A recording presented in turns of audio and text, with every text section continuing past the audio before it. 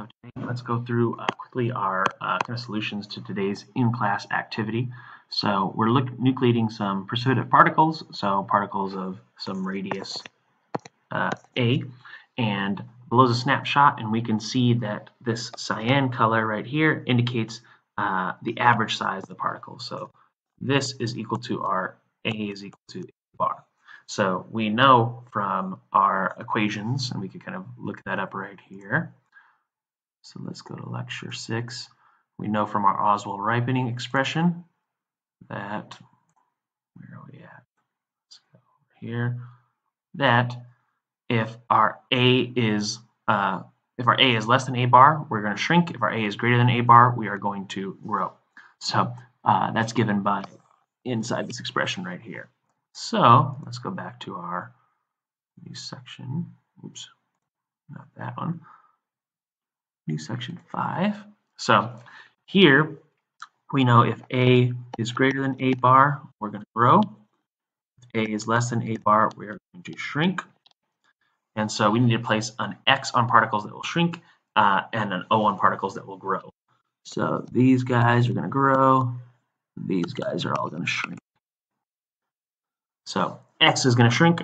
So what particles have higher chemical potential? The X's or the O's. So we know that from our expression, the chemical potential of a sphere is equal to mu naught of an infinite plate plus or minus R2, oops, 2 gamma,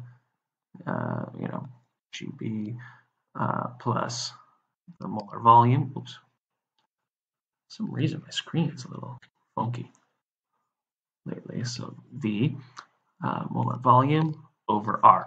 So the key thing here is this curvature.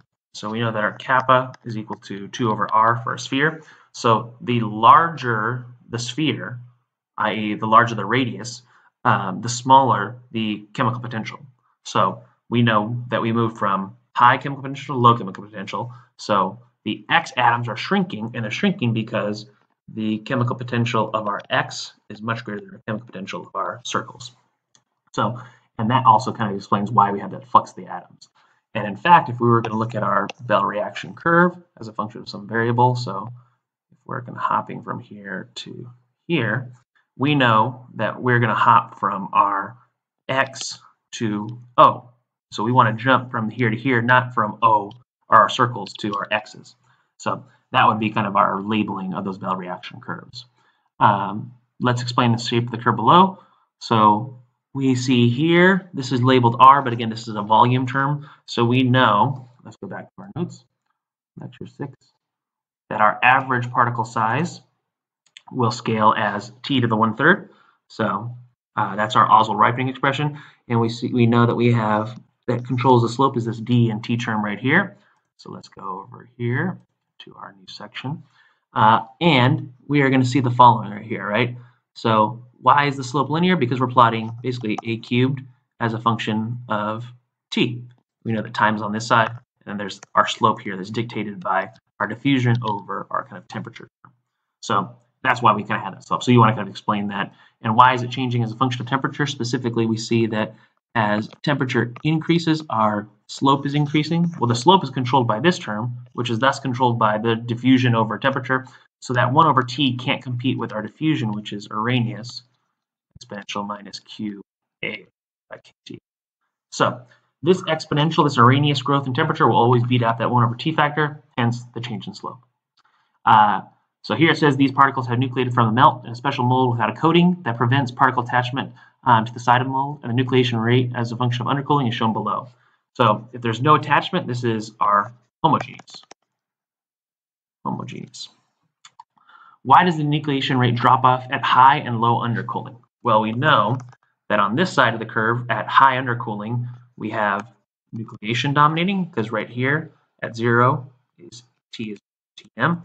So nucleation dominates here, growth dominates here, and so we understand, right, that if we're at really, really high temperatures, we can grow easily, but there's no nucleation. At very, very, very low temperatures, i.e. high undercooling, we have lots of nuclei, but we can't grow.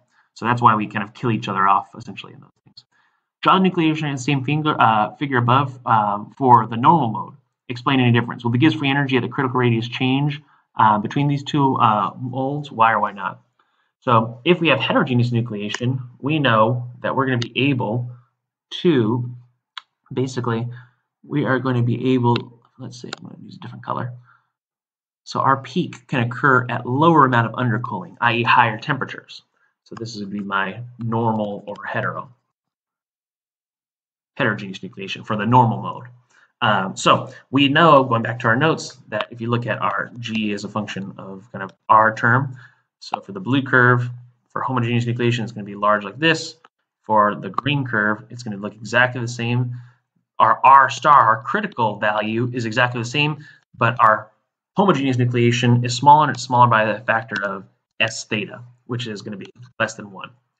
So it depends on kind of the geometry and everything else that's going on there. Excellent.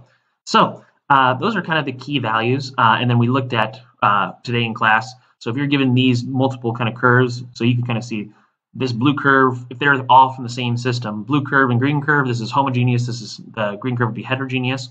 The other curves, what's the difference between the blue and the red and the gray? The gray, that critical radius is larger, right? And we know that our critical radius, so our R star, is proportional to 1 over delta T. So if we have less undercooling, we're going to have a larger critical radius in order to grow. So we're not going to grow as much.